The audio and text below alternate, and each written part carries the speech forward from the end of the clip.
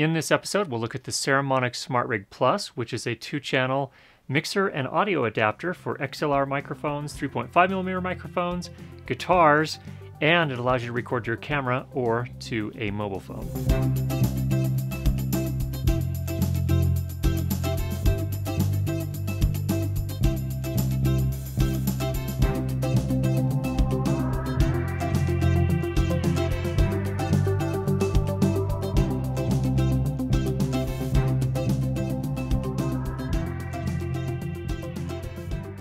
Looking here first at the device, we have the combination 1/4-inch XLR inputs. This is where you would input your XLR microphones or your guitars or other instruments. It also has 2 3.5mm microphone inputs. This would be most typically used for things like lavalier microphones. In terms of build quality, it is all plastic with the exception of the 1/4-20 tap on the bottom, which allows you to attach it to your camera rig.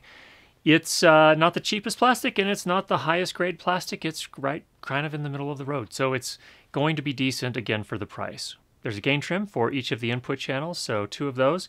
And there's also a power switch, which allows you to turn the device on without phantom power or to turn it on with phantom power to each of the inputs. There is also this switch, which allows you to change the output to go either to a camera or to a mobile device. And there is also this mono stereo switch, which allows you to route all of the audio from all of the inputs to both output channels, or to send the input 1 to the left channel and input 2 to the right channel on the output. This allows you to either mix all of the inputs together or to keep them separate if you want to mix them later in post. The headphone output is 3.5mm jack, which is really great that you can actually monitor your audio while you're recording. It unfortunately does not have a volume control, and just so that everyone's clear, this does not allow you to play back sound as you're playing back video on your camera. It only allows you to monitor while you're recording. Overall though, it's really great that they include this jack so you can monitor while you're recording. We're now giving you a wider angle view with the iPhone 7 Plus in the same location as the Panasonic GH4, in this case, again with the Aputure Deity running into the SmartRig Plus, and in turn going into the iPhone 7 Plus using the included adapter dongle that came with the iPhone 7 Plus. And that's because, of course, the iPhone 7 Plus does not have a microphone/headphone input/output. And this is what this looks and sounds like. And now here we're working with the Sanken COS 11D lavalier microphone, mounted just here on my chest. And this is exactly what this sounds like, routed directly into the SmartRig Plus and into my Panasonic GH4. To get this there, obviously most lavaliers don't have cables that long. We are actually using a Rode VC1 extension cable. And this feeds it long enough to get to the camera, and then to the SmartRig, and then to the GH4. We're now recording here with the Shure SM58, which is a dynamic microphone, into the SmartRig Plus, into my Panasonic GH4. To do a microphone like this, you need a lot of gain, and that's why I wanted to do this test in particular, because it would push the preamplifier in the SmartRig Plus pretty hard, because these kinds of microphones put out a very weak signal relative to condenser microphones. That means the preamplifier has to apply more gain to do more amplification to get the signal where you need it. So again, this is the Shure SM58 dynamic microphone into the SmartRig Plus, which is then routed into my Panasonic GH4. One thing that's pretty cool about the SmartRig Plus is that it is essentially a mixer, and that means you can record 2 separate microphones and you can keep them separate. That is, you can treat them almost like isolated tracks. So here I have a Shure SM58, which is recording to the left channel. And here I have a Shure SM57, which is recording to the right channel. So you can see that as you're recording 2 people, say for example an interview or a dialogue scene where you have 2 separate mics for whatever reason, you can then do the mixing in post. So you can fine tune the levels, and maybe there's something weird on one of the channels, like one of the microphones, something funny was going on. You can clean that one up and then mix the 2 together. So that's a pretty nice feature as well. Now, if you don't want to do that extra work in post, that's an option as well. We'll go ahead and switch this from stereo mode back to mono mode, and you'll see what happens.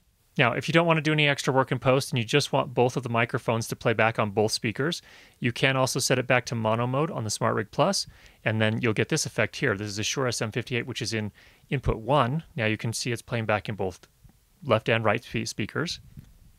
And this is the Shure SM57, which is going into channel 2 and is again playing back on both speakers. So you have some flexibility. If you want to record them on separate channels, you can do that.